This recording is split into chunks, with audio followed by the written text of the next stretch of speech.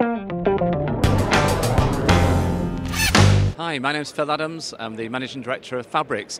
We're a company who manufacture test and measurement equipment for the broadcast industry. And I'm here showing you a new feature on the QX. The QX is an analyzer, generator and monitor designed for UHD TV. It's a true hybrid, so it works with 12G SDI, but it also works with IP. This is the kind of multi-viewer style output of the product. We've got up to 16 screens here. It shows you waveform monitoring, it's got picture monitoring, it's got audio monitoring, so a lot of monitoring features, but also some really good physical layer analysis. And you can see here we have an I waveform at 12 gig, and this one's got quite a lot of jitter in there. That's the new feature, so we're inserting jitter. It's stress testing for 12 gig systems. So I'm inserting sine wave jitter here, and you can see it being observed here. And we have some tools that work with that.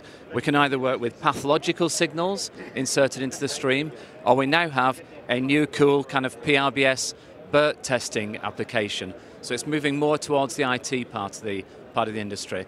This option's, it's a software option for the QX, and it's kind of world class in the feature set. Thank you very much.